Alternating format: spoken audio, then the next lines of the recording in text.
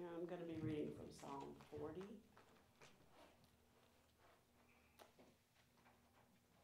When you get it, please say amen.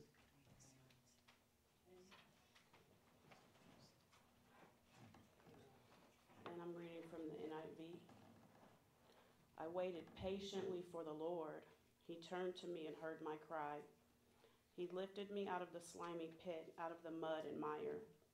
He set my feet on a rock and gave me a firm place to stand.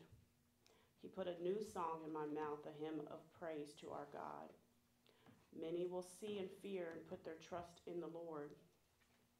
Blessed is the man who makes the Lord his trust, who does not look to the proud, to those who turn aside to false gods. Many, O Lord my God, are the wonders you have done. The things you planned for us, no one can recount to you. Were I to speak and tell of them, they would be too many to declare. Sacrifice and offering you did not desire, but my ears you have pierced. Burnt offerings and sin offerings you did not require. Then I said, here I am, I have come. It is written about me in the scroll. I desire to do your will, O my God. Your law is within my heart. I proclaim righteousness in the great assembly. I do not seal my lips, as you know, O Lord. I do not hide your righteousness in my heart. I speak of your faithfulness and salvation. I do not conceal your love and your truth from the great assembly. Do not withhold your mercy from me, O Lord. May your love and your truth always protect me, for troubles without number surround me. My sins have overtaken me, and I cannot see. They are more than the hairs of my head, and my heart fails within me. Be pleased, O Lord, to save me. O Lord, come quickly to help me. May all who seek to take my life be put to shame and confusion. May all who desire my ruin be turned back in disgrace. May those who say to me, aha, aha, be appalled at their own shame. But may all who seek you rejoice and be glad in you. May those who love your salvation always say, the Lord be exalted.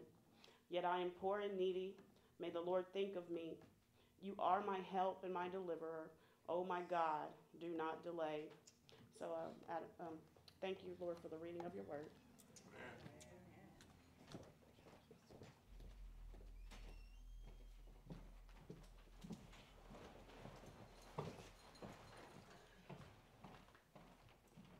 Amen. Thank you for the scripture. Thank you for the prayer. We thank God for another chance and opportunity to give the Lord praise, because we know it's due unto his name. Amen? Amen. Amen. God is such a good God. We want to thank you for all of those that were able to attend calling hours for Pastor Lee's father, and even the service yesterday for those that traveled, and we're thankful for that. I know it's such a blessing to have that support and love when you lose a loved one that's near and dear to your heart, and he was such a great influence, and the celebration of life was beautiful. And all of those of us, and I believe we've all been touched by a loss in our life.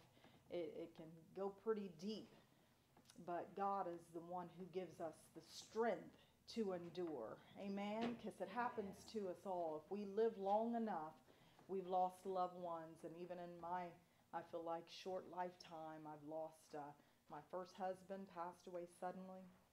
I've lost a mother. I've lost a sister and a brother. But God is the one that gives us strength. Amen? And I thank him for that. Because without him, I don't know where we would be. And so many times I think to myself, and I've seen people in similar situations who've lost their minds over it. And I just praise God that he'll keep your mind. If just keep it stayed on him, he'll keep you in perfect peace. Amen? How many believe that? Perfect peace is what he has promised us if we just keep our mind stayed on him. We know the battlefield is in the mind. Amen. And we have to pull down strongholds because they're fighting us daily, to give up, or to, some have had to struggle with suicidal thoughts and various things that come to our minds. But we are thankful that we can overcome that. Amen? Amen. And we can testify unto the Lord's goodness because we overcome by what? The blood of the Lamb. And by the what? Word of our testimony. By the word of our testimony. And I praise God. Sometimes the enemy wants to shut our mouths and not to testify because sometimes I don't know what it is, but we tend to get embarrassed about the tests and the trials that we've went through in our past. But if you just tell of it, you'll be amazed at how many people share the same situations. Because in this life, there's going to be tests and trials. There's going to be death. There's going to be loss. There's going to be happiness and peace and joy. But because Adam sinned, we have an unperfect world. But we're striving for heaven, who the Lord has made a place for us, and it's going to be a perfect place. Amen? Can you just imagine what heaven will be like? Whew, I tell you, I'm looking forward to it because I know that this earth, this is not it. This is not it. We can have joy down here. We can laugh down here, but it's not it. There's more to it. Amen? Do you believe it? I believe it. I believe it. I trust God, and I'm looking forward to a day that we don't have to get up and go to work. Amen. Hallelujah.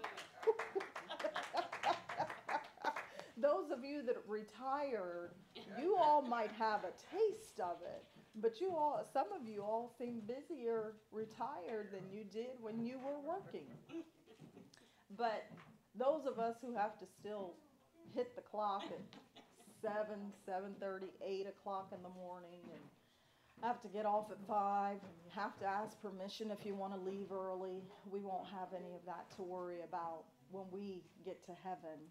Amen? We won't have to worry about tears and death and sorrow and pain and bills and all the things that this life is filled with. But we will have an opportunity just to give God praise and see our loved ones, those that have made their calling and election sure. We'll see them again. Hallelujah. Yesterday at the service, I believe, Pastor John's youngest brother who did the eulogy, he talked about they're not coming back here, those that have passed away, but we can certainly go meet them. You know, and I thank God for that. I have joy knowing that I can see my family members again. Hallelujah. I remember I shared with some of you shortly after my sister Lisa had passed.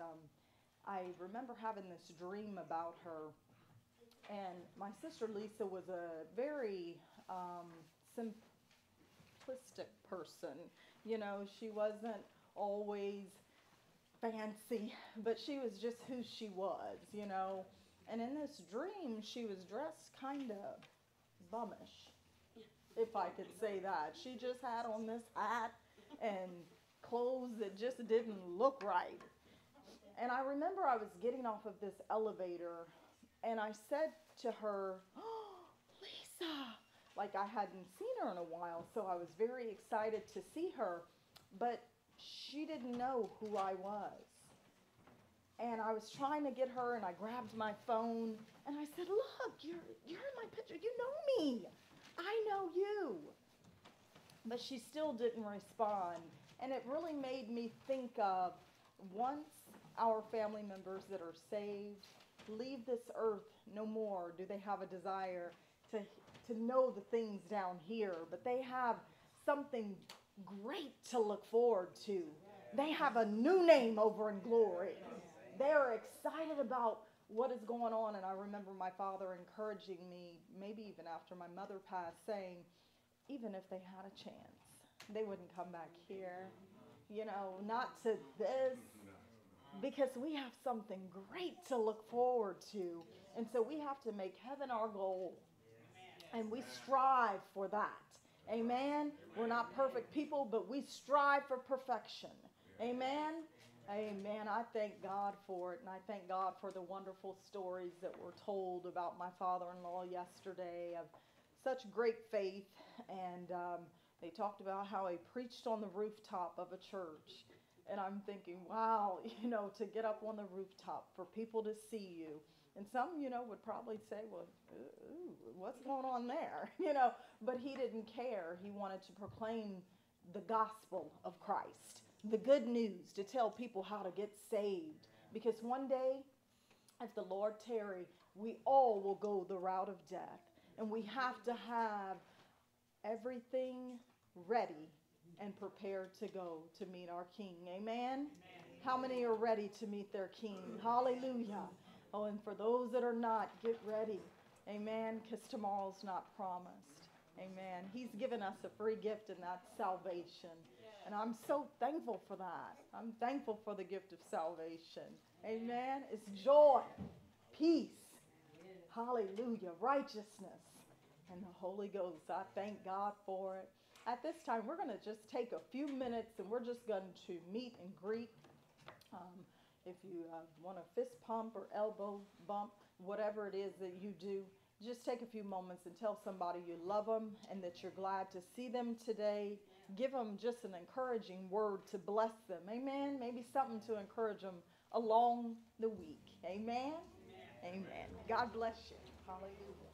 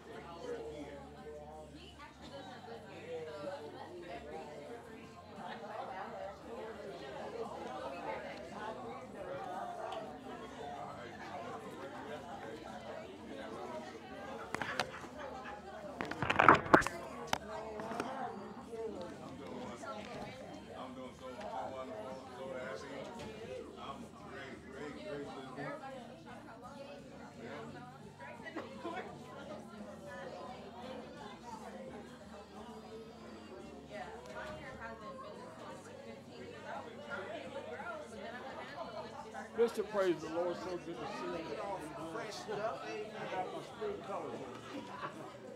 No, you and Lady Lynette look great.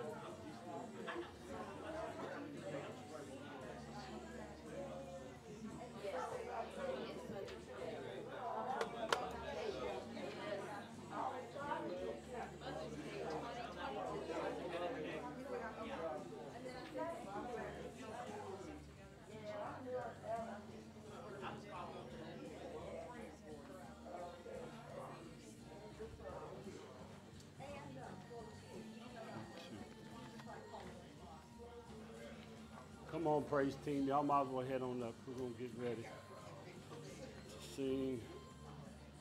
Here you go, sweetie. Here you go, Darnetta. Come on up, honey. We're going to get ready. You're just going to flow.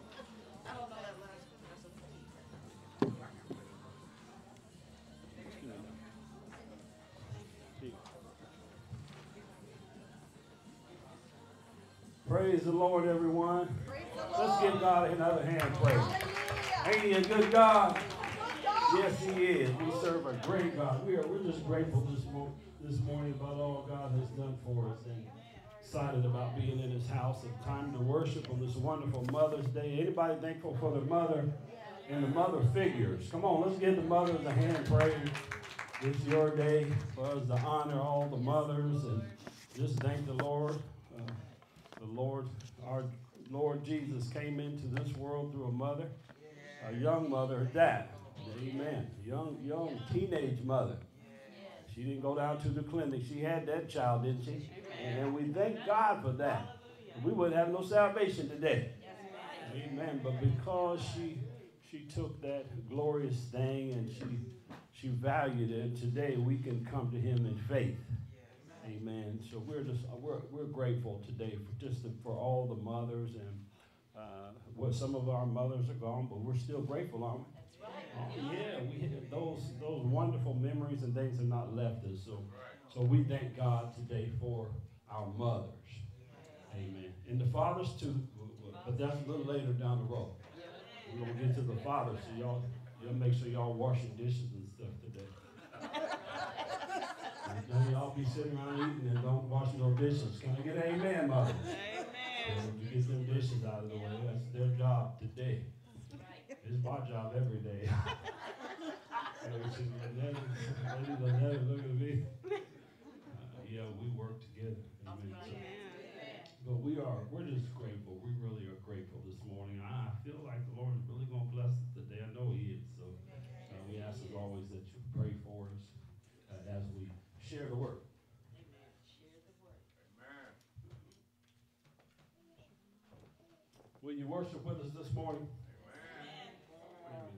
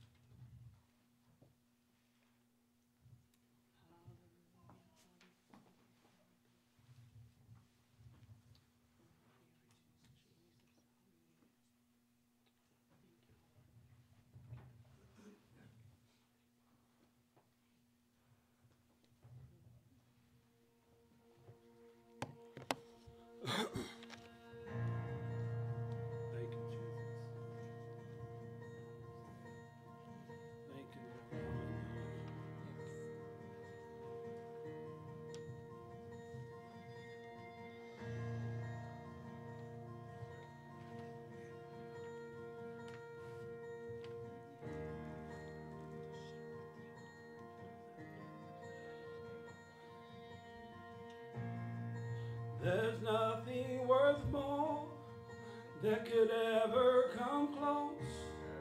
Nothing can compare. You're our living hope. Your presence, Lord.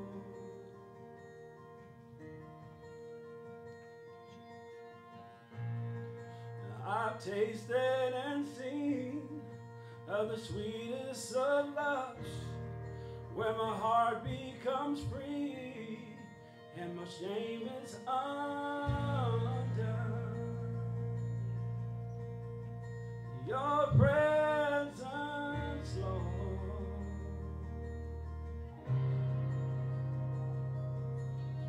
Holy Spirit, you are welcome here. Come flood this place and fill the atmosphere. Your glory, God, is what our hearts long for.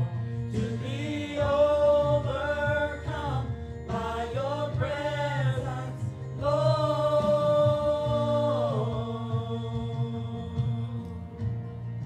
Your presence, Lord.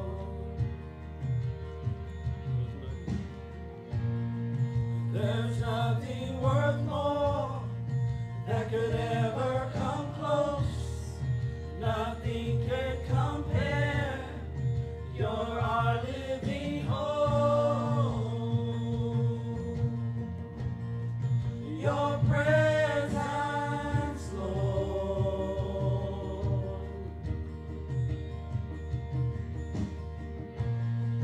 I've tasted and seen of the sweetest of loves, where my heart becomes free and my shame is undone.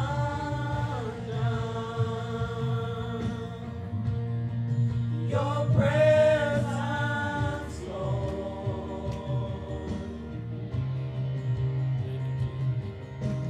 Holy Spirit, you are welcome here.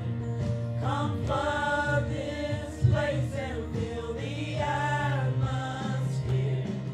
Your glory, God, is what our hearts long for. To be overcome by your presence, Lord.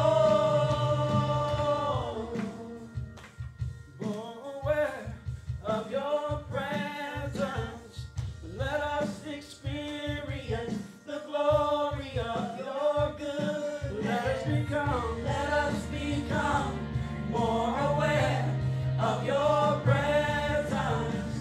Let us experience the glory of your good. Let us become more aware of your presence. Let us experience the glory of your goodness. Let us become more aware of your presence. Let us experience the glory of your goodness. Thank you, Jesus. Thank you, Lord. Holy Spirit, you are welcome here. Come flood this place and fill the atmosphere. Your glory, God, is what our hearts long for. To be overcome by your presence, Lord. Can you give God a hand praise? Praise Holy Spirit this morning. We thank you for the Holy Spirit. The Bible said he'll give it to us for the spirit of heaviness. We have the garment of praise through the Holy Spirit. So we are thankful for God's Spirit.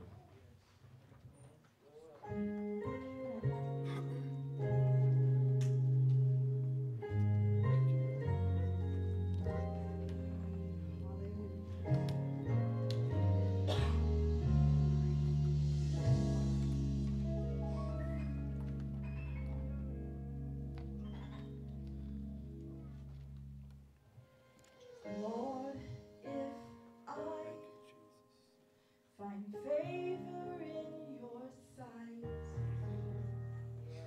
Lord, please hear my heart's cry.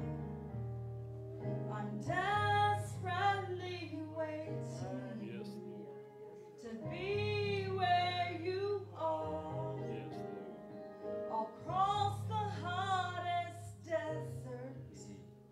I'll travel near or far for your glory. I will do anything just to see you, to behold you as my King. For your glory, I will do anything just to see you, to behold you as my King. Sing that with me, Lord. Lord, if I My favor in your sight. favor in your sight, Lord, please. Lord, please hear my heart's cry. I'm desperately waiting to be where you are. I'll cross the hottest deserts. I'll travel near or far for your glory. I will do anything just to see you, Behold you as my King. to behold you as my King. For your glory, I will do anything just to see you, to behold you as my King. Now with us for your glory. For your glory, I will do anything just to see you,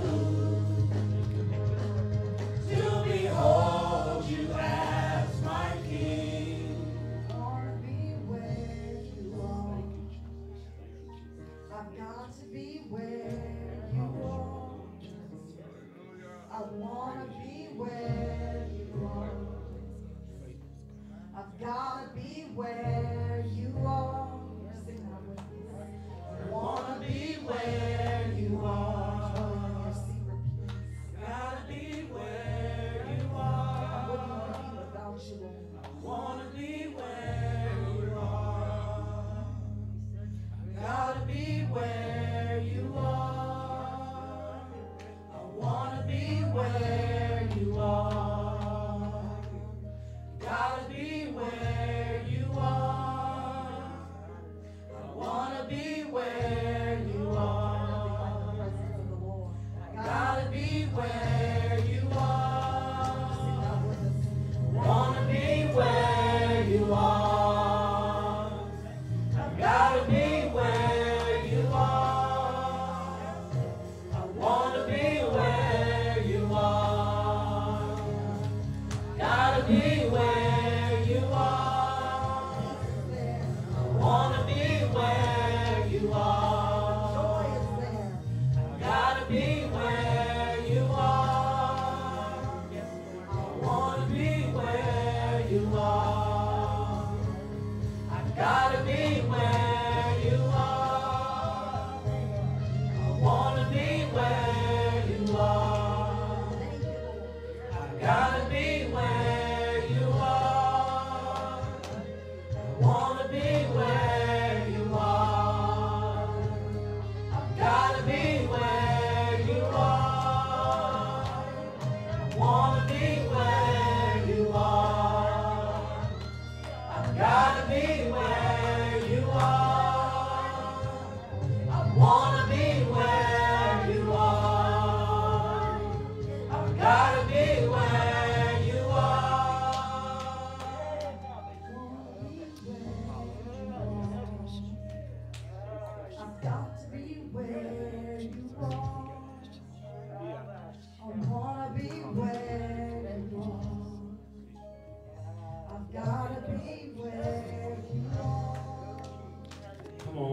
hands, give God some praise.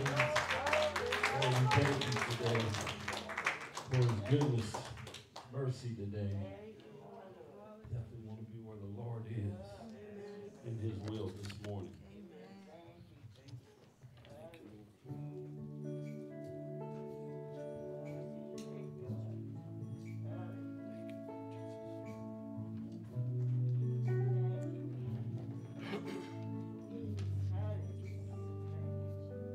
Flow to you,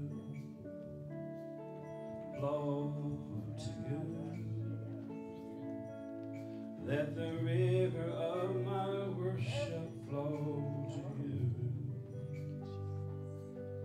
Lord, I pray in all I do.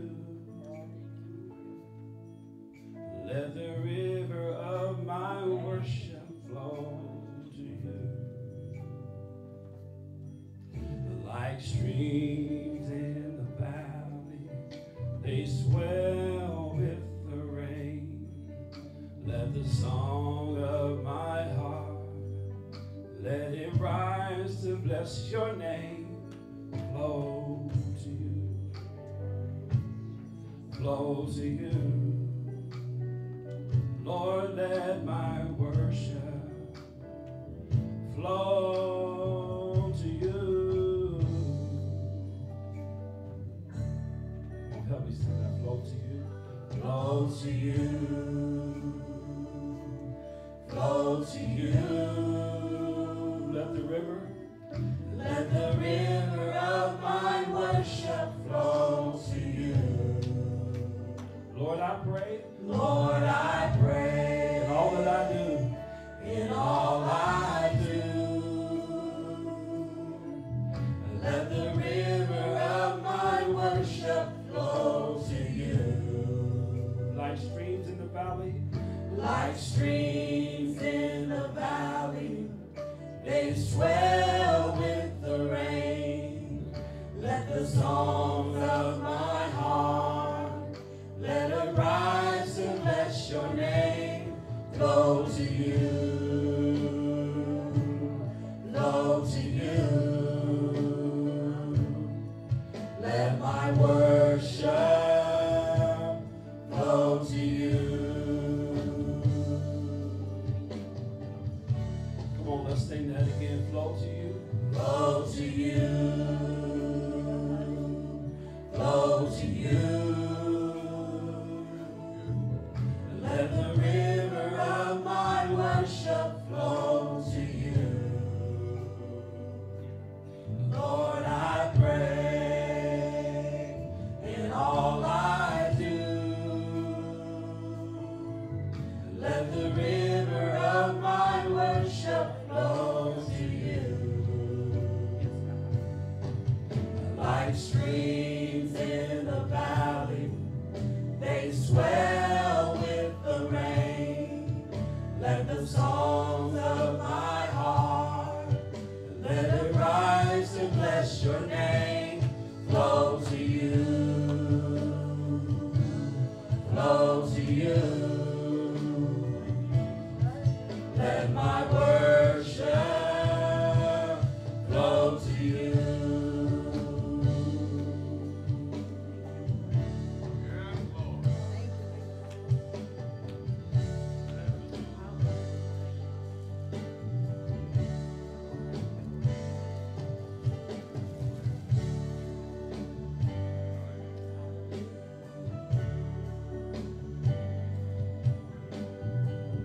Let all my worship, let all my praise flow to you.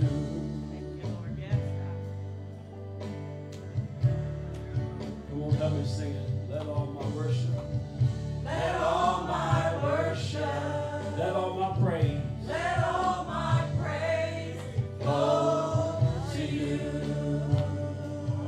Flow to you. Come on, if you want all your praise and worship to go to God. Let all my worship, let all my praise, let all my praise flow to you. Come on, let the words of our mouths and the names of our heart be acceptable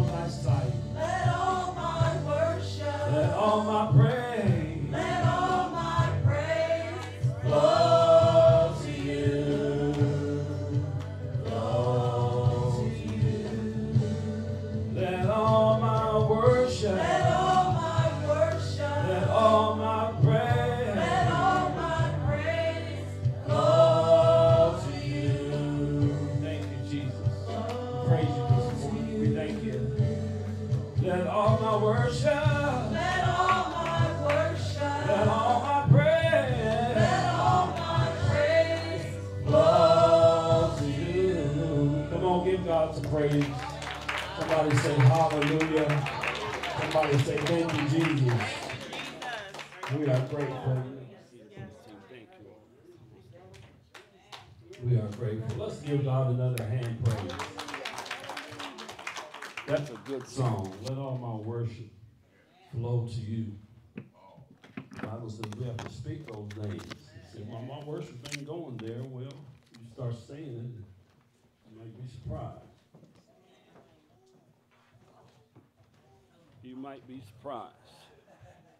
I just want to personally thank those who have reached out in the last few days to me and said nice things. And some of you sent money, and some of you traveled to Crawfordsville, Indiana, in the event of my father passing. I want to tell you thank you from the bottom of my heart. Thank you. I appreciate you. And it makes things easier when people are there. The Bible says somewhere that there's safety in the multitude of counsel. So we thank God first and foremost for family. Everybody happy about family? I know I am. And every family has some crazy folks in it. Amen. The first family was whacked, so don't play around. Murder in the first family now. Come on, brothers killing each other and carrying on, so don't act like your family's perfect. You may have to go over to Denver to find that one in the hill, but you got somebody crazy in that family. But we don't have any shame because we have a great God. And there's nothing like coming together and breaking the bread of life. One of the great things about life is coming together and eating. Getting a whole bunch of folks that enjoy eating. Oh, she's laughing in the back. I'm serious now. Coming together and eating. Where are we going to eat? That physical food, you get to taste it on your palate. Ain't God good? It just ain't nourishing for you. It's good in your mouth. Sweet. Some of y'all like that garlic salt and heap that stuff on there. And Creole seasoning, and they've got a barbecue sauce. Every time I go to the store, I get a new barbecue sauce.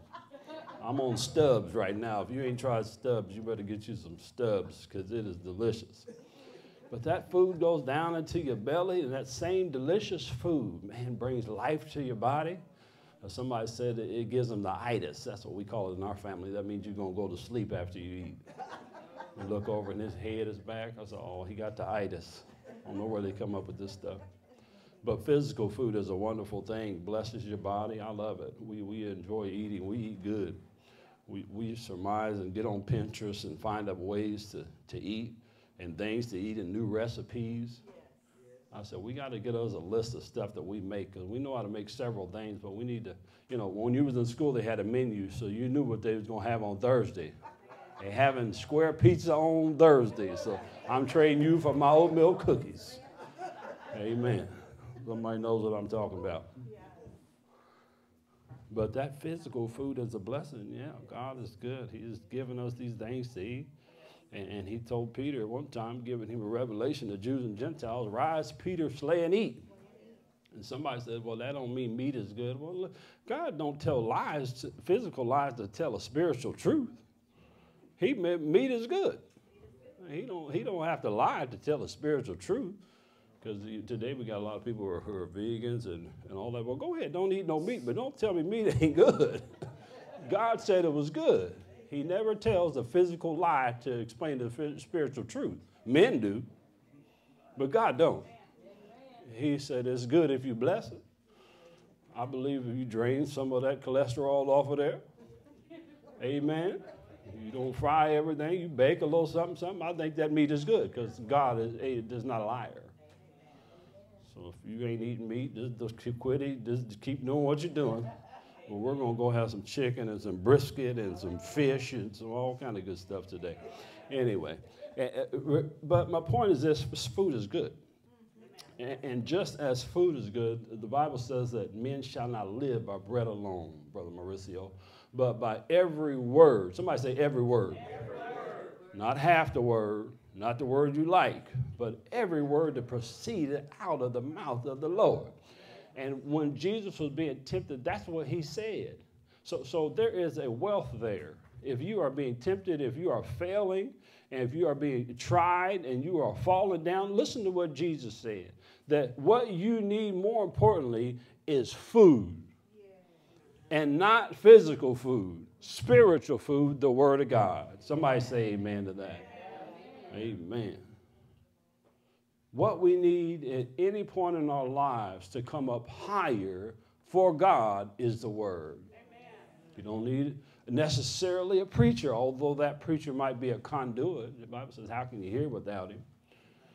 But you need the Word in your life. If the Word is there, it can transform any situation.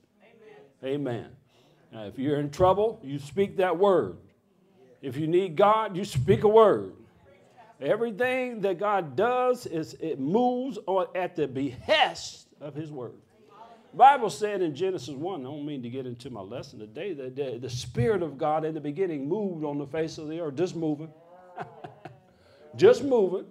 Some of y'all know what moving looks like because you was young and went to the party. But wasn't nothing being said. And moving don't get you nothing. But then the Bible said, God said, let there be light. And there was light. And the light was good. And he didn't stop there. The Bible said he said and said and said again.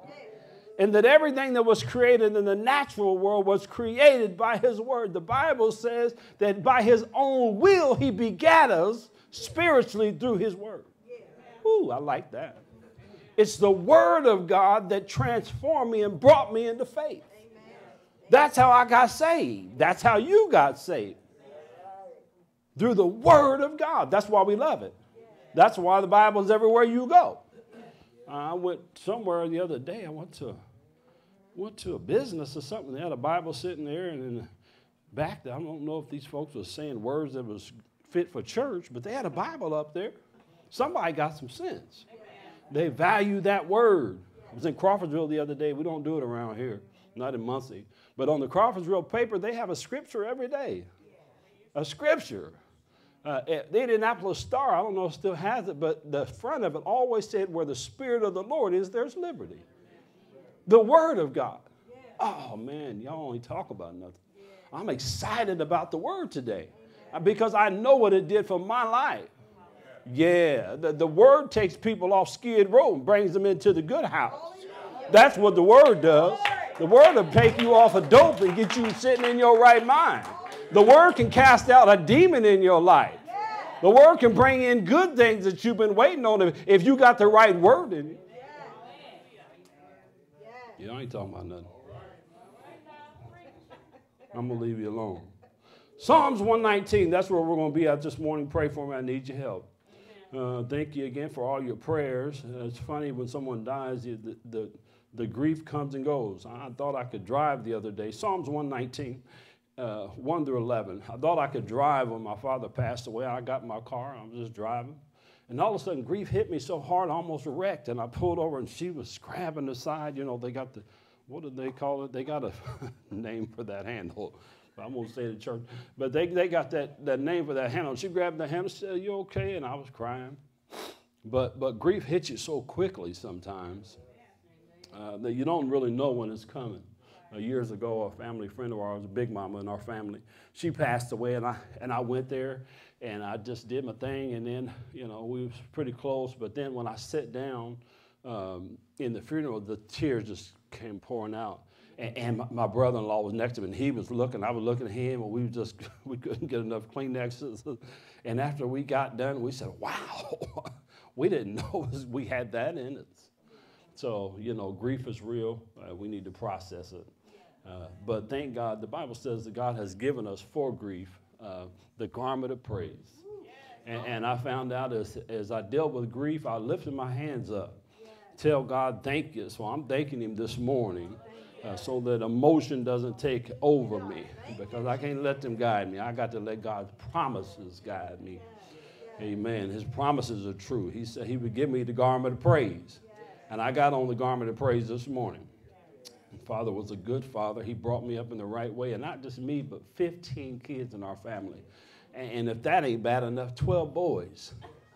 12 boys. But he was an imposing figure, like Pastor Boyd. He had good size, and he was like Pastor Boyd. He looked strong.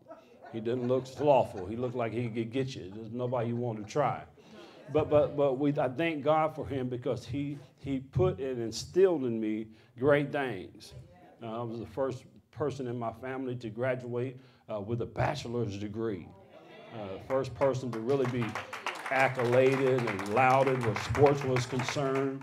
Indiana All-Star and All-State in sports. I thank God for that. Waited patiently. I didn't try to promote myself and let someone promote me. That's a good path for anybody who's looking to go anywhere. Don't promote yourself. Well, God does not honor that. You promoted yourself, he can't do it. Psalm 75. Promotion come not from the east or the west, but it cometh from the Lord. So if someone promoted themselves, we're going to just go like that. Don't do it to them. Just to yourself, and then we'll turn around like that. Just turn around. That didn't happen. God don't ignite. He promotes people. And why he does it and how he does it, that's his prerogative. Promotion does not come from the east or the west. That's where men are. It comes from the Lord. Anyhow, today, with God's help, we are going to be blessed through Psalms 119, 1 through 11. If you can stand, I'm going to ask that you stand today for God's word. Psalms 119, 1 through 11. I want you to think about this text as we read it. Sometimes we read it and not paying attention at all. Some of y'all trying to figure out how you can get the molasses in your cowboy beans, but let's try to consider this word today. Psalms 119, 111, I'll be reading from the King James Version, and it reads, "Blessed are the undefiled in the way, who walk in the law of the Lord. Blessed are they that keep his testimonies and that seek him with the whole heart. They also do no iniquity, they walk in his ways. Thou hast commanded us to keep thy precepts diligently. Oh, that my ways were directed to keep thy statutes. Then shall I not be ashamed when I have respect unto all thy commandments. I will praise thee with uprightness of heart when I shall have learned thy righteous judgments. I will keep thy statutes. O forsake me not utterly. Wherewith shall a young man cleanse his way? By taking heed thereto according to thy word. With my whole heart I have sought thee. O let me not wander from thy commandments." And this is where I want to take my text from. "Thy word have I hid in my heart, that I might not sin against thee." You may be seated, and may the Lord add a blessing to the reading, hearing, preaching, teaching, and understanding of his word. I want to minister for a few minutes this morning from the idea, thy word have I hidden. Thy word have I hidden. We are thankful again, as I talked about, for the word of God. We encourage everybody to come each Sunday and get a word from the Lord. I guess God placed the Sabbath there as a day of rest. And when we look at what the Sabbath was years ago, it is increasingly taking less and less form of what God created it. Nowadays, men use it for an extra day to get double time at work. God didn't create Sunday for double time. 6 days shall a man work, and on the seventh day you're supposed to rest. Sunday is actually the first day of the week. And because we are supposed to give God first everything that we have. And to put him out of position is to put him in a place that he can't go. And to be in alignment with him is to find ourselves keeping those commands. We want to talk just for a few topics today, maybe 3 or 4, about how does the word prophet, somebody say prophet. I like the word prophet. I'm a finance major at Ball State, and I'll be graduating soon. But I like the word prophet. Profit is how is tabulated by taking the revenues minus expenses, and then you have profit. Amen. There are a lot of you that have a lot more free-flowing cash, not because of how much money you make, but because you have eliminated expenses. Amen. You have less expenses to deal with so that the profit is greater. Okay? If you make $1,200 a month and your rent is $11.99, Somebody that makes $300 a month might have more profit than you. They might have more free-flowing cash. There's some wisdom when it comes to dealing with your money. If you're running your money down to the dope man, you may have less money. Can I get an amen? If you're spending your money at the casino, you may have less money. Can I get an amen? How many lottery tickets have God's children bought this week? Can I get an amen? I bought so much stuff on Amazon the other day. I looked up and my wife said, "What are you doing? You're spending too much money." I said, "Oh, yeah, okay." So I'm guilty too. But the word has profit. There's profit in the word. And I want to talk about a few of those things today, and I hope that these things stay with you, because when you are a person or a child of God who profits from the word, God is pleased because it's his inheritance. It's his will, it's his kingdom, and all that you do is profited within the confines of those things. His will, his kingdom, his inheritance. We get to be partakers, but it's all his. So we bring to life the scripture that the glory belongs to God. I like that. The glory belongs to God, and since we're with him, we get to enjoy some of that glory. Amen. You can't be around God and him be in your life and you not get some glory too. That glory shines off onto you. What is the profit of the word? Well, I'll tell you what it does. The Bible says in 2 Timothy 3:14 through 17, it is able to make us wise. It's able to make us wise. And I would propose this morning that you can't really be wise without the word. Amen. I got one amen. Listen what Paul tells Timothy. He said, continue in those things. Continue. Somebody say continue. Say don't stop. Sometimes I get to a stall, but I don't go back. But I'm just tired in my walk. But don't stop. Keep going forward. He says, continue in the things which thou hast learned and has been assured of. You got to be sure of salvation. You can't be on the fence when it comes to salvation. You can't be on the fence when it comes to God's promises. You got to know he's true. You got to know his promises are good. You got to know he never misses. He's always on time because he's an on-time God. Talking about God now, not your cousin Larry. Can we get a hand clap for the God of all salvation? Come on, put your hands together. He's never missed. He's never off. He don't have no bad days. He don't sleep. He don't get tired. And he never has any bad thoughts about us, the Bible says. Psalmist says 1,000 times a day he thinks about you. And that's just good. That's just good, I guess, symbolism to saying he's always thinking about you. Amen.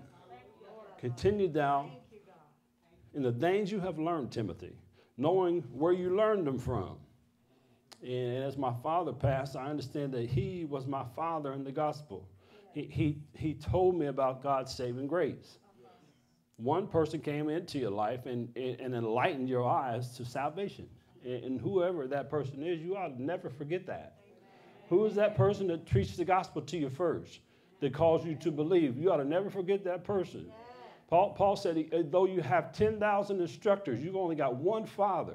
And he wasn't talking about Jesus. He was talking about himself. He had purposely ministered to people that brought salvation to them. Because the Bible says, how can you hear without a preacher? If you don't share the gospel, how's anybody going to get saved? You say, well, my sister Susan is preaching it up. No, you. We need to be able to tell somebody about God's saving grace. That he is able to reach down into a life and bring us up from a low place, a place the Bible says of darkness and of spiritual death, and bring us to life, as Pastor Boyd pointed out last week. But he has quickened us and made us alive. The profit of the word is this. It is able to not save you, but Bible says to make you wise, to know what you have to do to be saved. Continue in those things, knowing where you learned them from. He says this, that from a child thou hast known the Holy Scriptures, which are able to make you wise unto salvation through faith. They didn't stop there. This is the important part. Through Christ Jesus. There's a lot of people that think there's a lot of salvation in other places. But the Bible lets us know, and here we teach, there's only salvation in Jesus Christ. And if you don't come to him, you won't be saved. Oh, man, I believe it this morning. And I'm thankful. Somebody give a hand clap if you're saved this morning. Jesus said, I'm the door. And if a person comes up another way, he's a robber and a thief. You won't be no robber, and there ain't going to be no robbers and thieves in heaven, are there?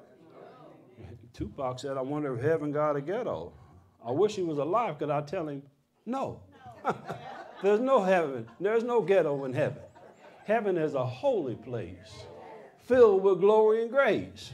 And nothing will go up there that defiles. The Bible says God is going to straighten things out here even. Every valley shall be exalted.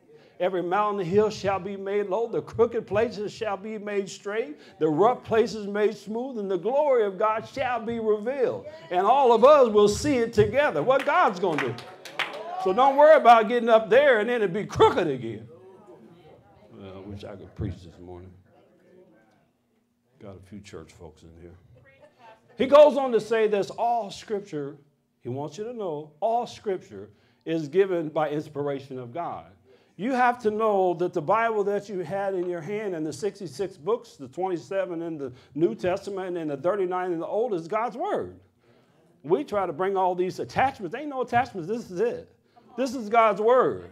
You get them Dead Sea Scrolls or something else that T.D. Jakes wrote. This is the word.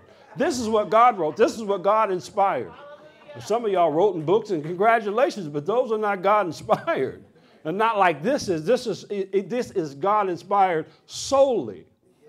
This is his word. That the men that essentially wrote it were nothing more than just pens being used. They wrote it, their hands was used, honey, but let me tell you, it was God breathed. He breathed this thing out. And it don't take you long to open it up and start reading it. Ain't nobody but God put this word in here. This is God's word, written by 40 different authors over thousands of years. You can't put nothing together like that. How in the world Isaiah didn't know Paul? How do you put something like, you got to be God to put this word together? That's what I'm trying to tell you. Because the devil wants to throw off your authenticity of this word. We call it the Biblios. That means the book of books. There's all other books, and then there's this book. This word have I hid in my heart, that I might not sin against thee. See, because people and the devil in this world want to take stuff with you, from you, but they really don't want your stuff. I see my hairline starting to go back. I said, what's going on? But he really don't want my hairline. My car broke down, but he really don't want my car. What he really wants to do is shake this word out of my hand, but you ain't getting this word. I had a friend last night. He said, hey, let's go out to the club and do something. And I had to think about it. I said, well, I could go out there and hang out with you. And then I got to think about it. Hold up. Now, this is coming against this word that's in me. Me, I ain't talking about you. You do what you want to do. That's on you. But what he was proposing was coming against something that, you can't get this. You can use my car. You can have a little money. I can give you a whole lot of stuff. But you will not take this word from my heart. I will die with this word in my heart. I have hidden it in my heart. We'll stop being friends before you ever take this word. You hear what I'm saying? This word is stuck up in me. It ain't going nowhere. And if any relationship seeks to shake that word from you, you let that person go. Any. Mama, daddy, sister, brother, cousin, best friend, homie, pal, confidant, comrade. It don't matter who it is. If they want to shake the word from you, cut them loose. You got to come out from amongst them and be separated. And you ain't got to wear it as a badge on your head, because that's just trying to be ridiculous. Hide it in your heart, where you hide stuff you value. The Bible says in Luke, lay not up for yourself treasures on earth, where moth and dust corrupt, and where thieves break in and steal. But lay up for yourself treasures in heaven, where moth and dust are not, rust are not. He said, because where your treasure is, there's your heart. The things that you love and value are in your heart, the seat of a psychic life. All your thought patterns and forms, before you ever did it, there's a source of those things. It is the heart. It is the very place that the things that you value, what's in your heart today? Because it ought to be God's word. And in this wicked and perverse generation, you need the word. They want to twist God's word and twist the form and the shape and authority and family and in the church. And how are you going to stand with a college education? It won't help you stand, honey. A diploma won't get you what you need to have. You got to have the word hidden in your heart so you don't sin against him. That's the problem, because when the word gets removed, you're subject to anything. You got to bring that word back and say, you can have whatever you want, but you will not take the word. It's hidden in my heart. I will not sin against the Lord. I won't do it. It's stuck up in me. We can joke, we can kid, we can have fun. I'm here to help you. I can do whatever I can, but there's a line that I'm not going to cross. I didn't start this thing yesterday. Do you remember the scripture that you had from the beginning, Timothy? From a child. Do you remember when your mom took you to church? It wasn't bingo. She was teaching you about life, both now and eternal, because it has to be now if it's going to be eternal. It can't be not now and eternal. That's what we call grace without works. The Bible said that's faith without works, which is dead. Dead money don't work. Dead cars don't get you nowhere. And dead faith won't get you no life. How does a young man cleanse his faith? How? By taking heed to his word. That's how. See, because we all get to places in our lives where we get stuck. You know, just, and then all of a sudden you say, what's wrong? And you're trying to figure out what's wrong with the lawnmower. It ain't going nowhere. Well, we're going to take it to the store because it won't go. In your spiritual life is the same way. If you get stuck in sin, bam. Some of us have been getting stuck for a long time. Bam. I'm here to tell you that the place you need to go is not Lowe's. You don't need to send your soul to John Deere. John Deere don't know nothing about your soul. There's only one who knows about what's in your heart. He knows what's deep down in your heart. And if he don't get there, then it'll never be fixed. You got to take that word and hide it in there. Hide it deep down inside. You ain't got to tell everybody, but you got to know for sure that word is stuck up in you. Because you'll be off on all kind of stuff, doing stuff that you ain't got no business doing because you don't have a compass. Ted Kennedy wrote a book a few years ago called True Compass. And I was thinking, does Teddy really know?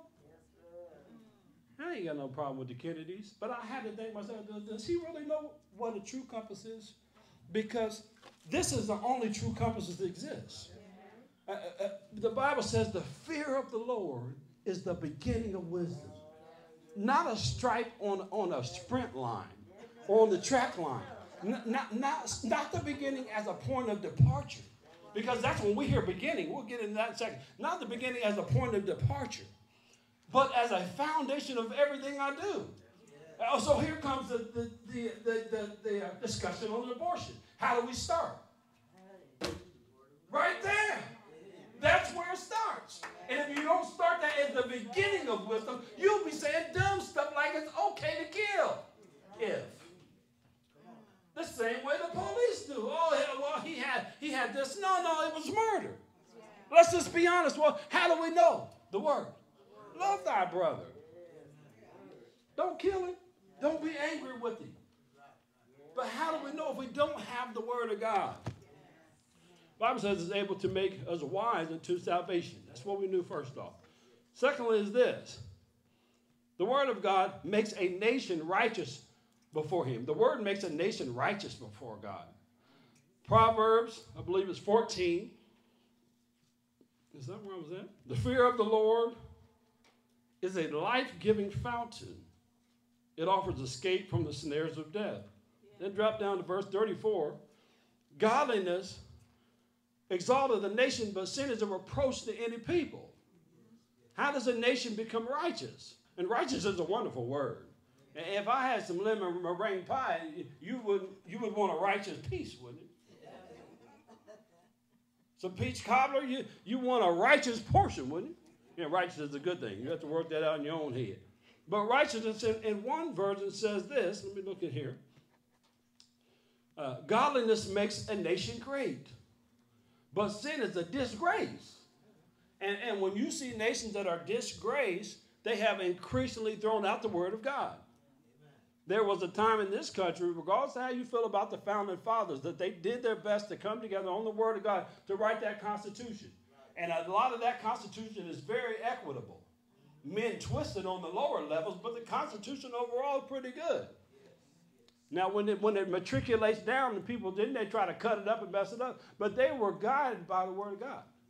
I read something that the pilgrims that came here took a boat 3,000 miles, and their average speed was 3 miles an hour. But not because they were seeking gold. They wanted an opportunity to serve the true and the living God like they wanted to serve him. The word was stuck in their heart, and they bore that sea, that Pacific Ocean to get here today. So that they could do one thing, and it wasn't so they could make a Harvard or a Yale or a Ball State. They wanted the opportunity and the freedom to serve the true and the living God. Righteousness makes a nation great. Not just a city, a whole nation. That's what the word of God will do. What else does it do? This is good. I like this one. It causes your enemies to leave you alone. Enemies. Isn't that a wonderful thing? Yes. You have enemies? I know I do. Yeah, you got unknown enemies. You got people that you think like you right now don't like you. Some of y'all say, I ain't got no enemy. Everybody loves me. No. The Bible says, beware when all men praise you. And you get scared. When everybody's patting you on your back, be very careful. Because it's just God, the devil is setting you up for a fall. Don't pay attention to everybody patting you on your back. I'm telling you as your pastor, don't pay no attention to that. Because the Bible says that's when you need to start being very safeguarding that very heart and that word that he gave you. Here's another scripture in Psalms. When a man's ways please the Lord, his enemies are at peace with him. That's one of my favorite scriptures. Because I had a rough background. My father raised me in the church, and then I went my own way. And then I got into things I had no business getting into, and I got deep into them. But I never forgot that scripture. I said, Lord, just give me some time. Give me some time to get out of this mess. And just give me some time to repent. Have mercy upon me, oh Lord. I'm going to get this thing turned around. If you don't do it, it'll never happen. But just get me to the point where I'm pleasing to you. And put my enemies at rest. And you know what? God did that for me. I remember being in the car with some guys, and they was in the back seat and had a gun. And the Lord told me, he said, these guys are going to murder you here. I was on the east side of Indianapolis by Brookside Park. I had a bunch of money and a bunch of other things I shouldn't have had. Thousands and thousands of dollars in. The Lord spoke a word to me. He said, don't say nothing. He said, you say yes or no, and you'll get out of this truck. And I looked back at the guy, and he was in the back, and I sort of looked at him. He was just looking at me. He was waiting for me to make one false move. But I wasn't even totally in the will of God, but I was pleasing to him at that time because I listened. And that's what this is about, listening to what God says. And I listened, and I'm telling you what, he delivered me and the enemy that wanted to destroy me. And I knew these guys was rough. They had killed folks before. You know, these guys, the Bible calls them murderers. They got more than one person under their belt, killed several folk. Oh, yeah. Yeah, that's a new breed that we have. Used to be hustlers and all that stuff, but then about 1990, the hustler went to be a murderer. That's what everybody wants in the hood now. I got a body on me. What a shame. That's where you get the clout from. But anyway, this is what the Bible says. When your ways are pleasing to the Lord, he makes enemies be at peace with you. It says, better is a little righteousness than great revenue. It's good to just have righteousness in my life. If the granaries are not full, it's okay. If the cabinets aren't full from top to bottom, if I don't have hostess and ding-dongs and oatmeal cream pies and then juicy juice on that road, and then I'll go to the deep freezer and I got fish and eggs and poultry, if I don't have all that stuff, but I just got God in my life, it's okay. It's better to have that than great revenue. Can I get an amen this morning? We're in church. It's better. The Bible says better is a dinner where herbs is than a stall ox in contention. Some people are in a house where two people are always arguing. You know, but I got to stay with them because the person got money. You know, they paying the bill, so I'm staying with them. The Bible says it's better to just have a salad than have a big old ox that you just slay and eat meat all day. Do any of y'all agree with that? We got any peacemakers here? If you're going to start stuff at my house, you got to go. Ain't no trouble in my house. And people have tried. I put folks out. You going out of here, we don't have no trouble. We're at peace in my house. Peace, it sounds like peace. It feels like peace. We act peaceful. Ain't no trouble up in my house. Yeah. Sons, daughters, anybody. I'll take them home in a heartbeat. You don't know where you're going. I call your mama. Where we going to meet you at today? I come through. We coming to you. We're going to come to you today. Where you at? Louisiana? I'm putting him on a plane. Bring that foolishness up in here. Had to take him out. We got to have peace. Got to get amen. Got to take him out. It ain't going to take itself out. Them troublemakers ain't going to leave your house. Them fools ain't going to leave your house. You got to put them out. I don't mind doing it. Because I ain't right no how. I need God's help. Let this smooth taste fool you. I got issues. I need God's help. It causes your enemies to leave you alone. When you please God. Because you have an enemy. The Bible says in Ephesians 6 that we don't wrestle against people. It's not actually people that's doing it. When you see these mean mugging men and these evil folks doing these evil things, it's actually not them. It's not something that's in their bloodstream. The Bible says we wrestle not against flesh and blood, but against principalities and powers. Spiritual wickedness in high places. That's way up there. Rulers of darkness of this world. Evil. We don't use that word no more. We don't call people evil. I did it once in a teacher's conference, and she said, you know, he's acting up. I said, oh, I know he's evil. She said, oh, no, don't say that. Yeah, he's evil. He's evil. The Bible says the days are evil. So if the days are evil, what does that mean? People are evil. Yeah, know it. Know it, believe it, trust it. It's an evil time. Folks, there's evil men. And if you put a D on the front of that, you'll know why. The devil. I had somebody in the family call it devilment. He made a whole word out of it. You're getting into some devilment. I love that word. It's wonderful. Anyway, your enemies will have peace with you. What else does the word of God in your life, keeping it hidden up in your heart? It is what gives us a right understanding of who God is. A lot of people get their revelation of who God is on Facebook. These almost scriptural things. I read something the other day where somebody put a proverb in there and they changed words and made it suit in. I said, that ain't scripture. That ain't God's word. If you ain't careful, you write your own book. It's called Johnny's Bible. But this is the Holy Bible. This is the exclusive Bible. This is the exclusive word. I can't twist it up. Revelation says if any person adds or takes away, God will take away their part from the tree of life. That's no more. And spiritual death doesn't mean necessarily that you're not going to cease to exist. You're going to still exist. Just a life beyond this world cut off from God. We call it hell. They call it Hades in the Greek. Whatever you want to call it. There's a real place. Hell is still hot. And the people there will be the coldest people, hearted people in the world. There were people who don't want anything to do with God and good and nothing else. So it's the right place to be for them. That's where they need to be. And same people don't believe that, don't believe that we need to have jails. We do need a jail.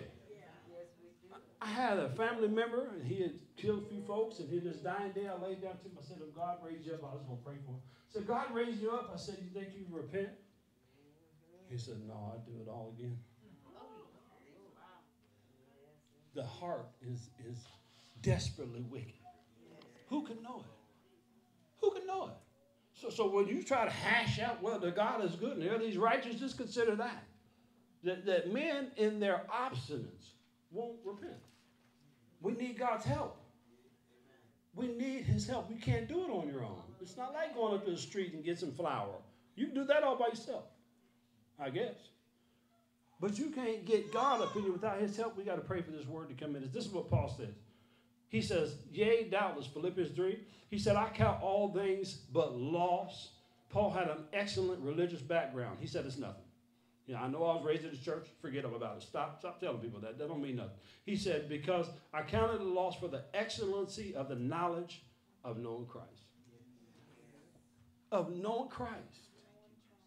Everything in his life was counted as dung, which is doo-doo. There's some worse words for it. We ain't going to go there. He said it's all considered doo-doo in light of the excellency of knowing Jesus. See, because you can come to them doors all day and never know Jesus. I had one guy, I was preaching, he said, I just like the way you move. You like the way I move? It wasn't the word. He wasn't coming for the word at all. He said, yeah, I like you and your brother. I like the way he yells and huffs and puffs. We call it hooping. He was there for the artistic delivery. He wasn't there for salvation. Paul says, I count these things lost for the excellency of knowing Christ Jesus my Lord. He said, this is what happened. I suffered the loss of all things. Jesus said, unless you are willing to lay down in life, you won't gain one. That's how you know you're saved. Have you laid down that old life? Right here from the pulpit. I can promise you that. Have you laid down the old life? I didn't say that's how you have salvation. I said that's how you know you have salvation. Because it's still a process, right? We're all growing, right? And some of us got a little sprig coming out and some of us are trees. But thank God, whatever you got going on, give God praise. He said, and I found in him, being found in him, this word, I was found in him. He was found in me. I heard his word. I put his word in me. You see how this works? Being found in him, not having my own righteousness, which is through the law. He said, but that which is the faith of Christ, the righteousness which is in God by faith. He said that I may know him, the power of his resurrection, and the fellowship of his sufferings. Not that I've already attained it and made perfect, but I follow after that which I was apprehended of Christ Jesus. I followed and caught the thing that caught me. You see what I'm saying? He caught me, and I got him. He blessed me, and I blessed him. Yeah. You said, I can't bless God. I'm just a little. No. David said, I will bless the Lord.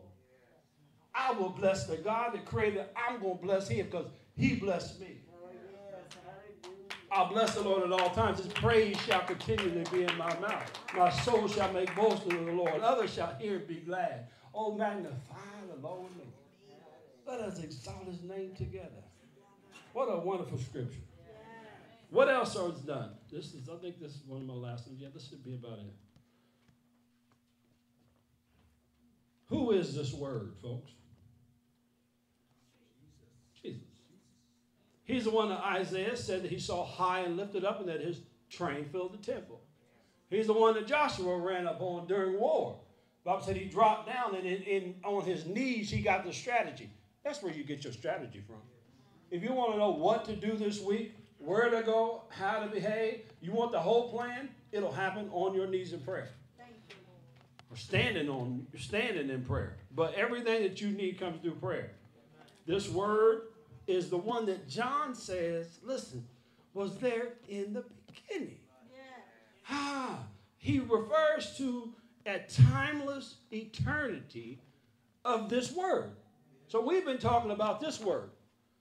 But this word is just to introduce you to the eternal word, the one who breathed this out. He says he was there in the beginning. The God that created the heavens and the earth, when the beginning was already there, he was there because he was the beginning. The idea is this, as John is saying in John 1, that the Word existed before creation. Before there was a mountain or a tree or air or a sky or clouds or sun or people or a church or wood or tree, that this Word was here. Now you get what I'm saying? That before you took your first breath, the Word was here. Before the man was designed and made, the Word was here. John makes it clear that the Word is not just the beginning, but it is the beginning of the beginning. He was there in the beginning before anything was there in the beginning. It was the Word. This is what Trench says. He's a commentator. He said, had the Word of the beginning, ? No, for if we reach back to any beginning, there already was in existence this Word. At once it is evident to John's vision that the Word is no other than God, the self-existing one. So when we say the Word, we're not talking about ink on a paper. I'm trying to introduce you to the one that created everything. That's what John said. That in the beginning was the Word. He wasn't the beginning. He was the Word. The beginning, He was the Word. The Word was with God. It was God. All things were made by Him, and without Him, nothing was made. Do you need something made in your life? Do you need something new this morning? I want to introduce you to the Word of God. Hide it up in your heart. Begin to confess those things and watch God manifest those things. I'm talking about this Word here. It is able to cleanse your way. It is able to loose you from bondage. It is able to give you peace. It'll push aside depression. Bring good things into your life. This eternal Word. You only talk about nothing. I'm sick of nominal Christians who relegate Jesus to small stuff because He's the Word. He is the Word of God. In the beginning was the Word. That's what He said.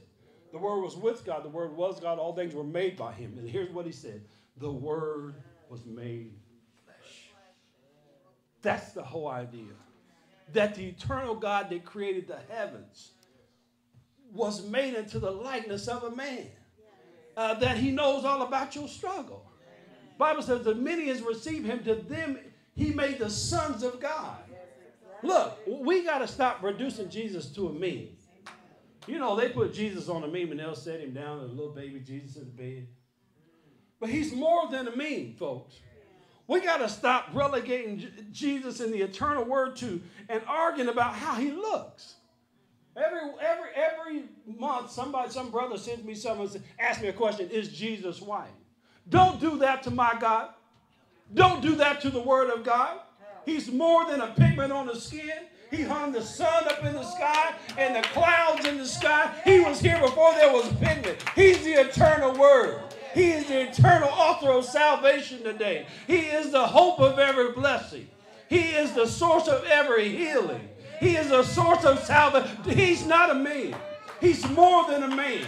God is not a man that He should lie. He is the eternal God, the eternal Word. And if you want to have His Word in your heart, you got to hide it somewhere. He's more than a good vibe. How many people tell you, send me some? I can't shoot you no good vibes. Shoot me some good energy, will you? What's energy? Energy has no sense. Power has no sense. Electricity runs in a source, in a direction. If you don't tell it where to go, God is more than power. He is the eternal wisdom of God that we see in the face of Jesus Christ. The eternal Word of God. That same Word that He told Job, He said, who is this that darkeneth counsel by words without knowledge? He's more than a me. He created everything that is. He told Job to gird up your loins. Get your mind together. I'm going to tell you something. I'm going to ask you some questions. Since you want to ask me everything about the Word, let me ask you some questions. Where were you when I laid the foundation of the earth? Can you tell me? Can you tell me where? I'm still talking about the Word this morning. Where were you? Tell me if you know when I laid the cornerstone. When I laid the ocean out and told, from this shall thy proud ways be stayed. Where were you when God did this? Because he did it by his word. Where were you when all the morning stars sang together and all the sons of God gave God praise because of the word of God? Do you know where you were? You don't have an answer, do you? Because you wasn't here. Because the word always existed. It always was. So we find out that in the word of God is everything we need. In the word, a young man's ways are cleansed. And there's nothing like having your life cleansed. There's nothing like having your life cleansed. There's nothing like having the blood of Jesus wash away your shame. There's nothing like having the blood of Jesus straighten your walk up. And if you're in this church today and he hasn't done those things for you, ain't no need in coming here. Because that's what he does. It is the word of God that transforms a life. It's the word of God that brought Abraham out of Ur. Abraham was in Ur. It was an idolatrous city. But something about the word of God caused him to move. It caused him to change his life. He lost family and familiarity and habitat and things that he trusted because he believed in the word of God. It's the same word that caused Noah to build an ark because he had heard from God. When it hadn't rained in years, but he believed the word of God, and God made good on his promise because he always makes good on his promises. He had the word hid in his heart. What do you believe in God for today? Because if it's in his word, he shall perform it. He's exalted his word above his name. It's sweeter than the honey in the honeycomb. You got to hide that bad boy up in there. Don't let anybody shake that word from you. It is the word of God that called Jacob to lean on his staff and worship God and bless the sons of Joseph. The word of God. Remember, he crossed his hands up because he had faith in God. He went against the normality of time and what people said was right, and even what Joseph thought was right, but he trusted God's word. And he blessed the right people at the right time because the word was hidden in his heart. And he came there through many trials and tribulations. His life was not easy. He wasn't a perfect man. He had failed God, but at the end of his life, the Bible said he worshiped God. He leaned on his staff and he blessed Ephraim and Manasseh. Do you have trust in God's word today? Do you believe his word today? I'm done. But it's the word that took Jesus to the cross. He said, if I die, the Father will raise me up. Wow. Wow. If I die, the Father will raise me up. And he didn't come to that without prayer. Remember, there was one time in Jesus' life where he didn't want to do the will of God. Father, if it's possible, I say that 100 times a week. If it's possible, let the cup pass from me, the cup of suffering. And I am here to tell you, you don't get the calling without the cup. You'll never have a calling for God. He's never going to use you like he wants to use you until you first drink the cup. So what Christ did in Gethsemane was drink the cup, because that was predicate to his blessing. As we move on from here, and I've got one last thing to share in closing. I'll close too soon. As we move on from this physical building, this is what I wanted to tell you. People can take your car. They can take your clothes and your stuff. This week I lost my father. He was the king of my heart. I already lost my mom, lost my older brother who was my best friend at the time. And I've lost many, many others. But the word has remained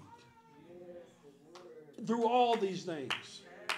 The Bible says in Isaiah and in Peter both, it says the grass withers. The flower fades. Everybody's going away. He said, but the word of the Lord endureth forever.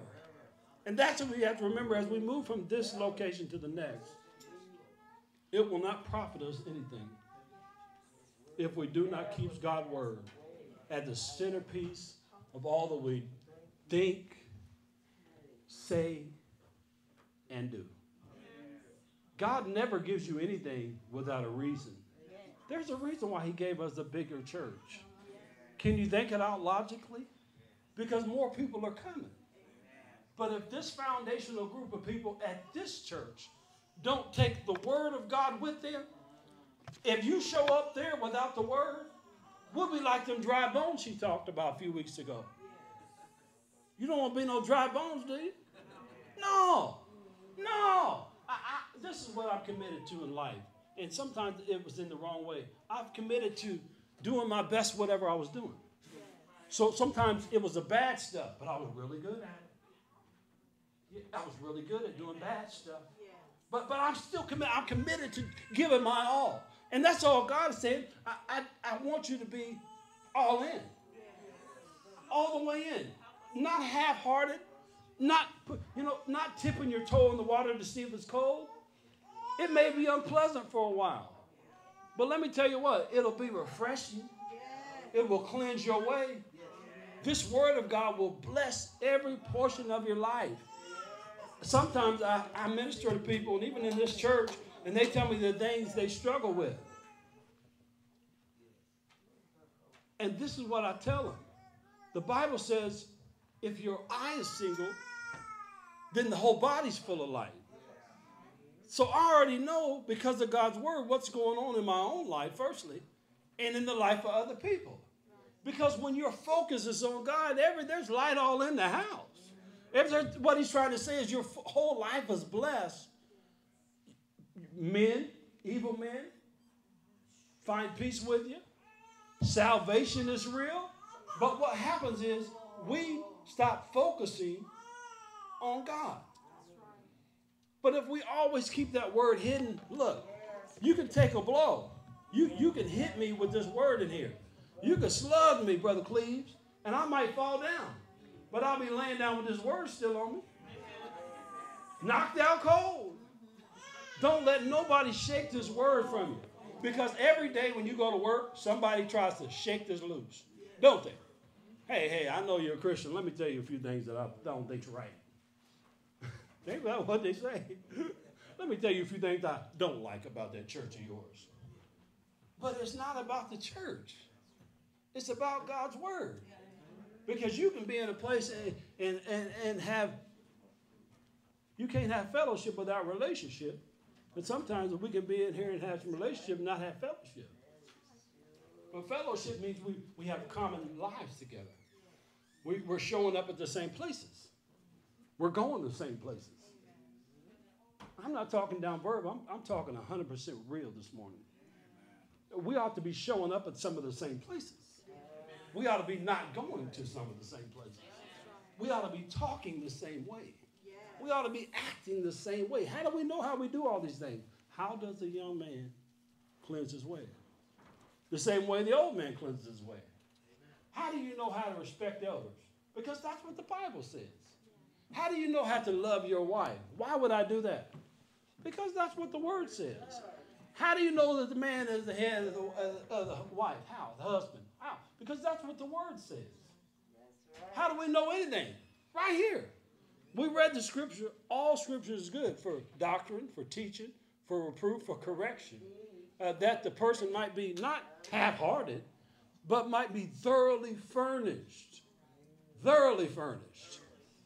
You know, don't you, if you bought a house, wouldn't it be nice to have it thoroughly furnished? You wouldn't have to go out and buy nothing. And there's nothing like a thoroughly furnished Christian. The trouble is when we're missing a couch and a sofa, a spiritual couch and a sofa. He ain't nowhere to sit down. Jesus can't find nowhere to sit. He wants you to be thoroughly furnished. How does that happen? Through his word. And it's a personal call to each and every one of us. If you don't take it up, when I came in this morning, I saw something I never saw since I started this church. One of the brothers was sitting down at a seat reading the Bible. I never saw it before. Before the preacher ever got up.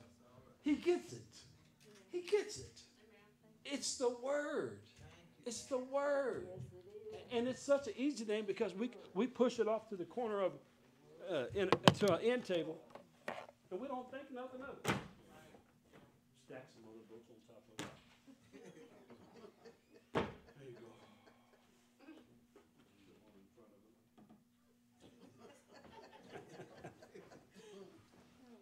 Isn't it funny that we could disregard God's word? You know, something that even non-believers study and look and read. People who atheists study this book. And God can't get his own people to study. I heard somebody say the Bible's hard to read, but yet they got a college education. Took algebra, geometry. So how'd you do all that? Oh well, I had to go to the study person, the tutor. So well, we got some commentaries you can use. You can get to a chapter of the Bible, can't you? So no, that's too hard for me. I can't go Greek to Hebrew. You can't? Can you do English? I'm gonna leave you alone. I'm done. But look, let's give God a hand praise. That word I hit my heart. You can have a lot of things, brother, but you'll never take this word from me. I've been through a lot in my life, and even when I wasn't doing what I was supposed to, I never let that word shake me. So sometimes I'll be at places that I wasn't supposed to be, and they didn't know I was a PK. They didn't know I was a preacher's kid, but it would slip out. So I couldn't have been a good CIA operative because I'd have blown my cover. It wouldn't have took them long. They'd been waterboarding me and getting stuff out of me. I do love Jesus. It is in there. I'm sorry. It wouldn't take long because you know, just like they found out Moses had been in the Egyptian house. Yeah. If you really got it, you can't hide it. You can't hide it. There ain't no denying it. And some of us have been trying to deny what you are. You'll never change. Once God does what he does, you can't do nothing. You'll be like the prodigal son, scratching your head talking about how many hired servants got food enough to eat in my father's house, and I'm out here with the pigs. How many of y'all ever ate with the pigs? Raise your hand. Everybody in here better raise their hand. Everybody, if you ain't got your hand raised, you're lying. Everybody in here's ate with the pigs. All we like sheep have gone astray and chosen our own way. The Bible says he has laid on him the iniquities of us all. That's what it comes right back and says. He was wounded for our transgression, bruised for our iniquities. The chastisement of our peace is upon him, and by his stripes, woo, by his stripes we're healed this morning. And that's far more than physical healing. He's talking about the spiritual brokenness that was in man. That who have believed this report? That's a question. Do you believe it this morning? Do you believe it? Who has believed this report? Who has the arm of the Lord been revealed? The Bible says he's grow up as a tender shoot, as a root out of dry ground. He came up from nowhere, didn't he? I was Christ. The Bible says he didn't come from the normal tribe of priests, but he did all that in humility. I see pictures of Jesus and he looks like Brad Pitt. I said, the Bible says there was no form of comeliness. He didn't physically look good. There was nothing outstanding about him. You said, whoa, he looks good. That's a good looking Jesus right there. No, that's not what the Bible says. Not only was he physically not attractive per se, I didn't say he was an ugly guy, but there's nothing about that would make you desire him. In his presentation, he was born in a manger. Amen. Came into Israel riding on the colt of an ass. Everything he does was in humility to show us that anybody can come to him, no matter who you are. One of my favorite songs is a Christian rock song called Jesus Rides the Subway with the junkies and the creeps. And let me tell you what, he does. Because I was on the subway. And that's when he touched me. He said, hey, I'm going to change your life up. Jesus. Of course he does. I read a scripture somewhere that said the man said the Lord doesn't hear sinners. But the problem was the man wasn't speaking on God's behalf. He wasn't no priest. He was just going by what he had heard. But God does hear sinners. He hears every sinner. He is always trying to make contact with them. The Bible says he's married to the backslider, that he paid the cost for our sin. And all we got to do is receive it. You know, just receive it. I had a son, and I had paid for everything going through the line, and he came up and got his money out and tried to repay. I said, how many times did I tell you that? You're going back trying to pay for stuff that's already paid for. And that's what we do as Christians sometimes. Keep whatever good things you think you got. Because none of it would work for God. He needed Christ to come. He's a savior. That's why he came, because we couldn't save ourselves. We didn't have a down payment. We didn't have 50% paid. You didn't have nothing.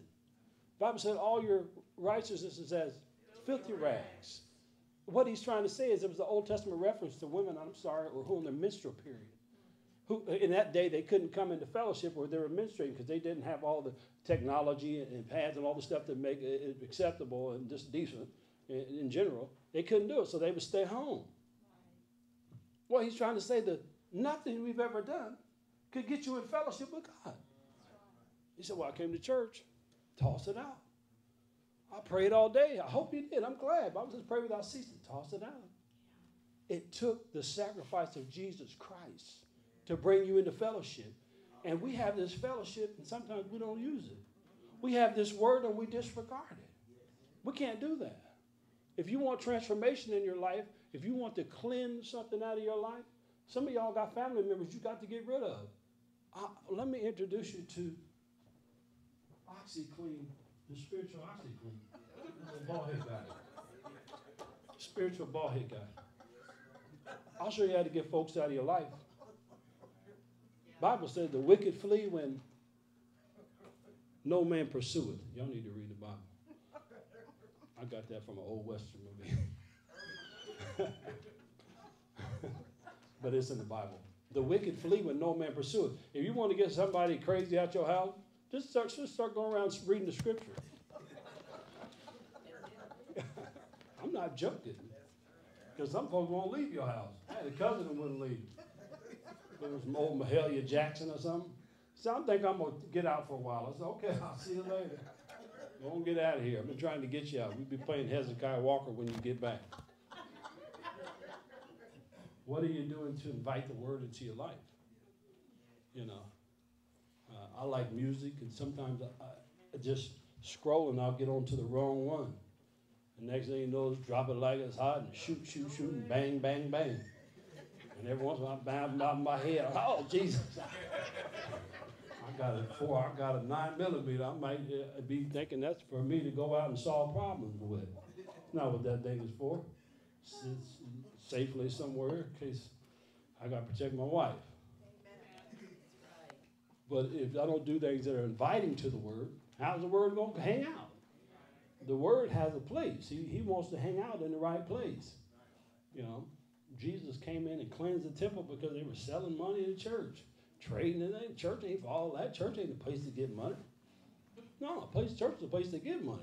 Some of y'all ain't figured that out yet. And God ain't blessed you yet. He's not going to bless you. Not until you decide, look, I trust you, but even my money. What my money? Ecclesiastes 11 says, cast your bread on the waters. You shall find it after many days. So some of us don't have faith to say, Lord, I trust you. I don't have to know everything about everything. The pastor don't have to send me the account details. I just trust you. You know, I've been to churches where they want to see every financial receipt. Joy Stewart is our treasurer, and she's not going to give you no information. You don't need all that. Do you got an accounting degree? We could use you if you do. Well, I'm keeping it real. You know, I'm just keeping it 100, but we got to come in here with the right attitude. And where do we find all these things? Some of us are battling with issues about what we need to do with God. Hey, right here. Google it up. Google up a scripture on what you're struggling with, and then go in here. Google is a wonderful source. I use it all the time. Sometimes I get whole sermons off there, and then I just edit it. I do. What do you think we study? The apostolic doctrine? This ain't your doctrine. This doctrine was passed down from Jesus to the apostles, down to the new church, to the bishops, to the pastors, to us. This is a matricular word. This ain't something we didn't come up with new. This is the old time religion. Jude called it a faith once delivered. I'm delivering it, but it was only delivered once. We're not changing that. We're not editing that. So how do we know? Well, I'll tell you how we know. Open up his word. Hide it in your heart. And don't sin against it. You think that's hard? It's not hard. The Bible says the way of the transgressor is hard. That's what's hard. trying to go against this thing. He told Paul it's easy to do what? Kick against the pricks. It's hard to go against God. First off, as a believer, you got to deal with condemnation. And that's a hard thing to do. You can be saved and have salvation and have condemnation in your soul. Did you know that? The Bible says there's no condemnation to them who walk not after the flesh. That's how you get rid of the condemnation. If you want to get rid of the condemnation, walk after the Spirit. What a horrible thing to be saved and have condemnation in your soul, because you won't follow the Spirit. The Spirit gives life. The flesh profited nothing.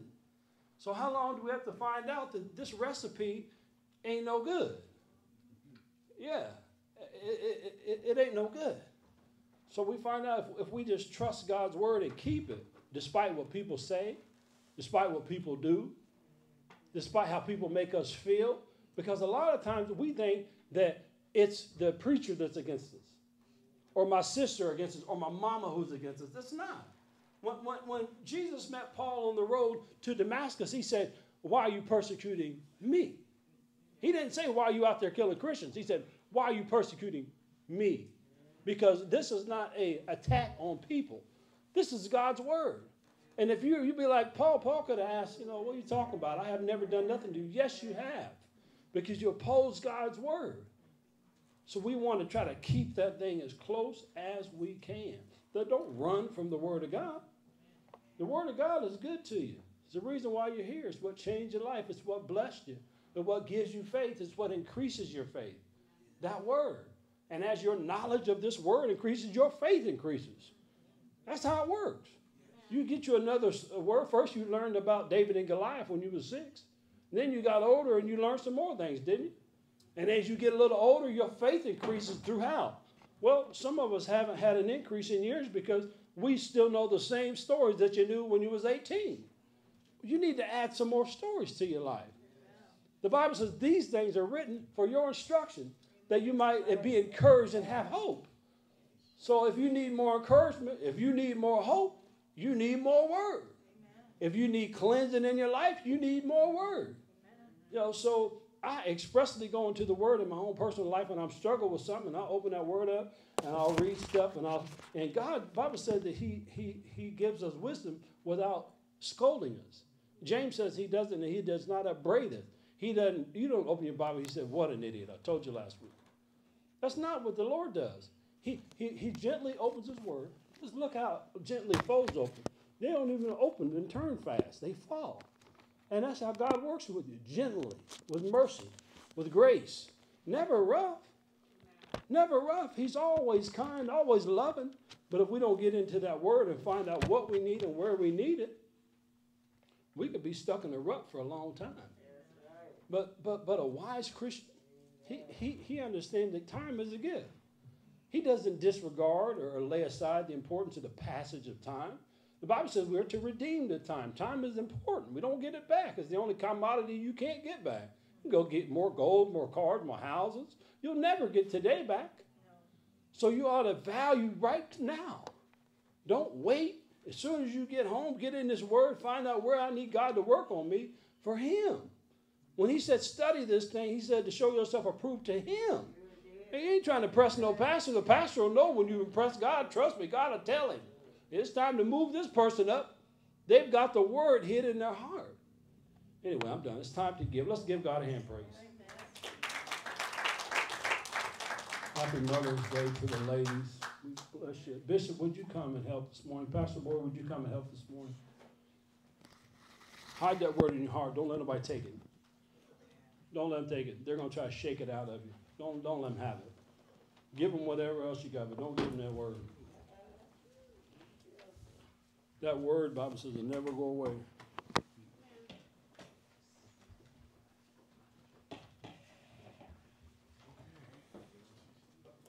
Have everyone stand if you would, please.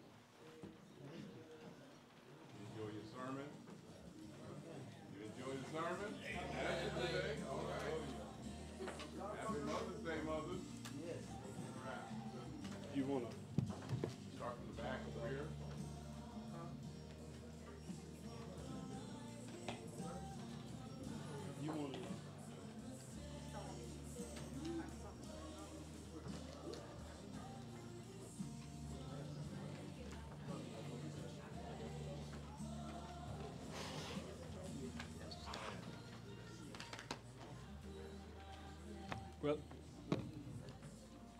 Brother D, just sit on down. I got to talk to you.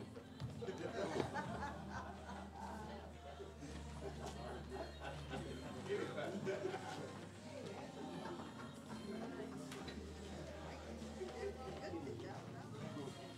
everyone?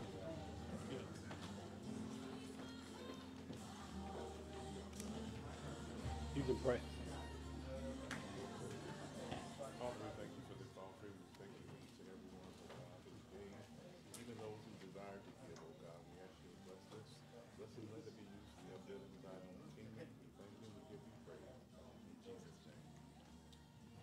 In Jesus' name. In the Old Testament, the blessing was poured out at the end. We don't ever want you to leave, because that's when the blessing comes. Somebody cut the grass this week. Who was it? Was it you, D? Love you. Appreciate you. I want you to know that. Give Brother D a hand praise. We're going to bless him real good. We don't have to tell D to do stuff. And I thank God for that. If something needs done, he just gets his hand to it. So we want more people like that. The pastor can't get the grass every week. Amen. But we come and just enjoy the fact. My wife said it looks nice. I said, yeah, it does. But, you know, we appreciate you and we love you. And we got something for you. That's why I said don't leave. Thank you for listening. Let's stand. Happy Mother's Day. We got something for the mothers too, don't we?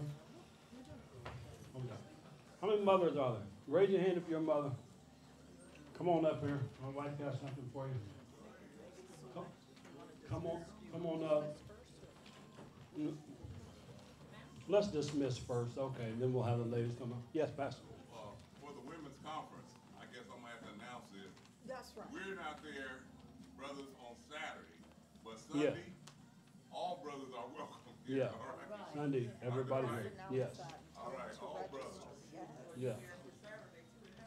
We're there to help, but we can't go in Mothers, come on up. We'll dismiss after they get their stuff.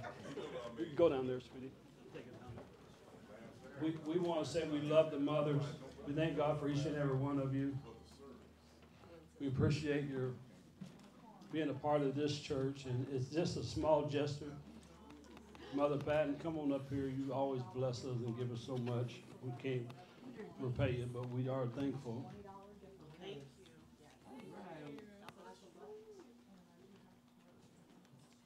Thank you so much. None of us would be here without a mother.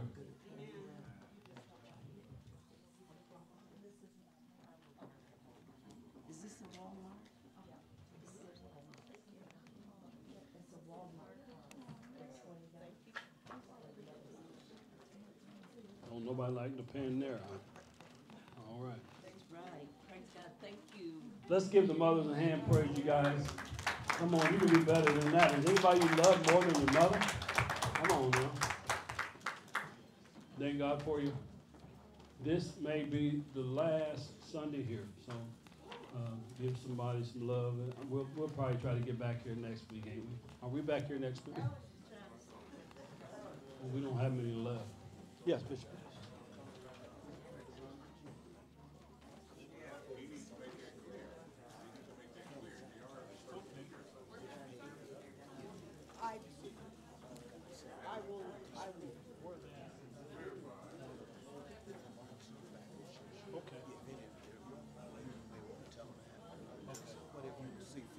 We have boxes of hand sanitizer, small ones. I guess they're for smaller use. They're in the back. They came from Bishop Haley, More Excellent Way Foundation. So Bishop Abram bought them back. So grab one so you can use it. You know, after shaking all them hands, you probably need it. Let's dismiss in the name of Jesus. Everyone with uplifted hands. Let the words of my mouth and the meditation of my heart be acceptable in thy sight. Oh Lord, my strength, my Redeemer. Okay, tell someone you love them today, please. They were asking if the women's conference on Sunday here, though. Yeah. So they were wanting you to clear that up. Yes. And a guitar, whatever you think.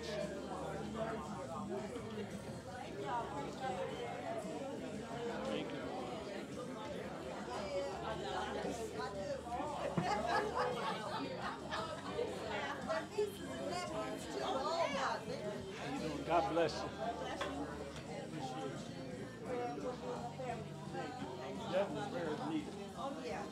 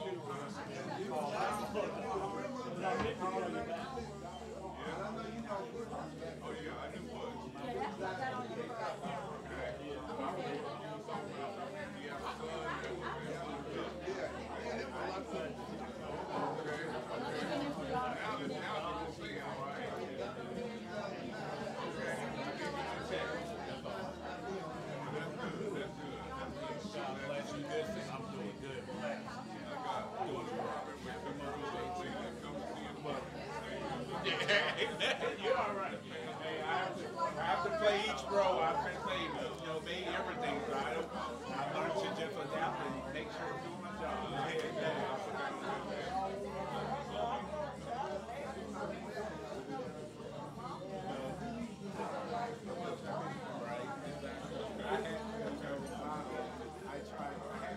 Hold up.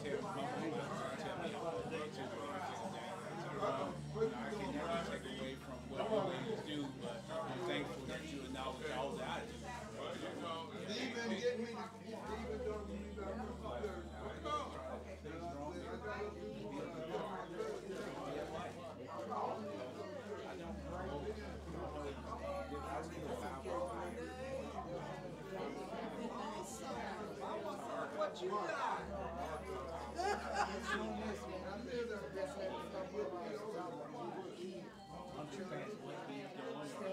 What way he moves, it can be scary. Never thought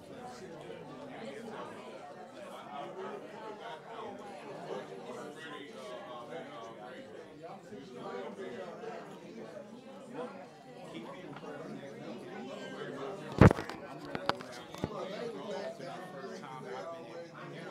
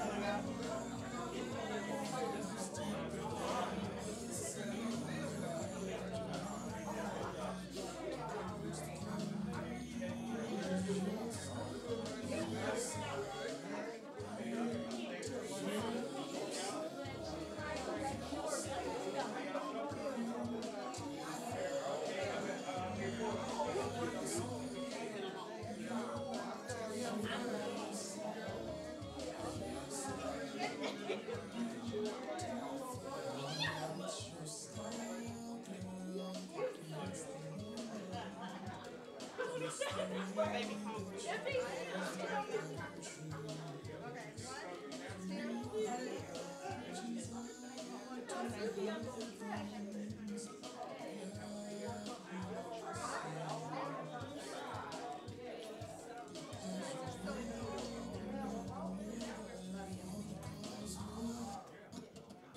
He done went outside. Jayla, you have a great day.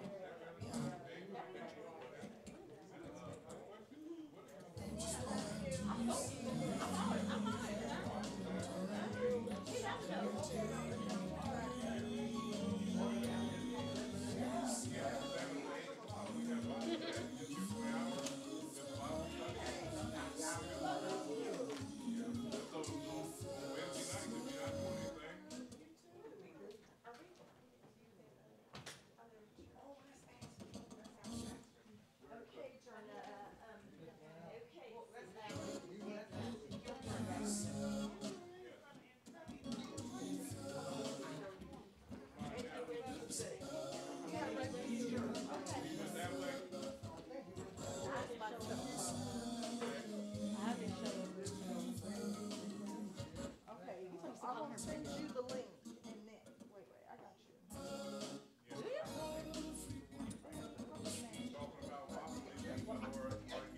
I didn't know how to say it. Should be closing on that on the That's you, right? Bishop, do you know if he was planning another viewing of the church?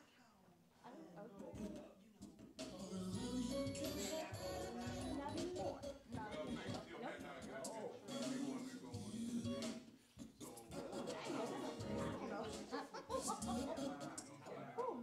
Put that in there, girl. Did Joy leave already?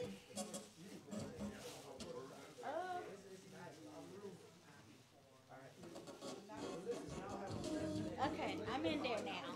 You're in there? Okay, I'm gonna send you the link and it's pretty simple. You just click on there and put your last name, first name, if you have an email address. And, what else?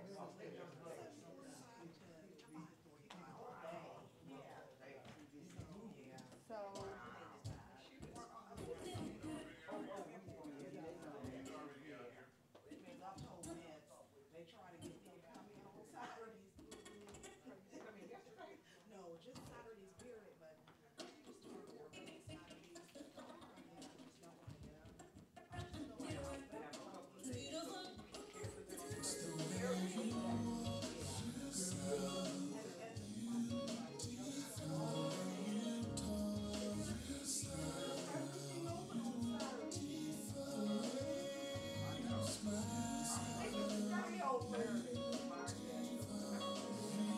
okay, tell me if that flyer came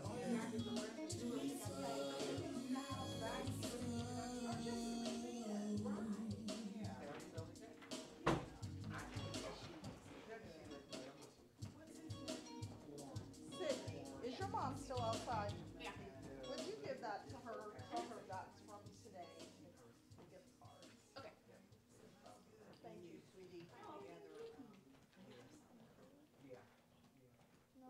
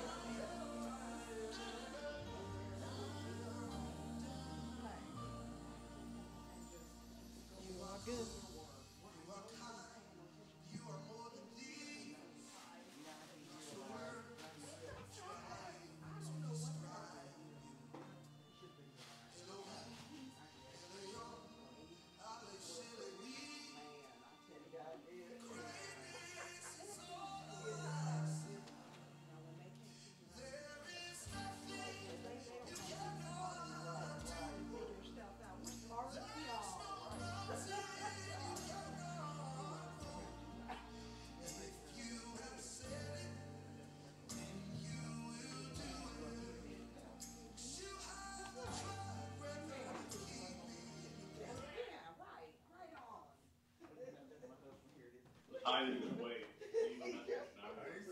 What y'all talking about? I just wanted to show you. At the tone, please. I got to see it.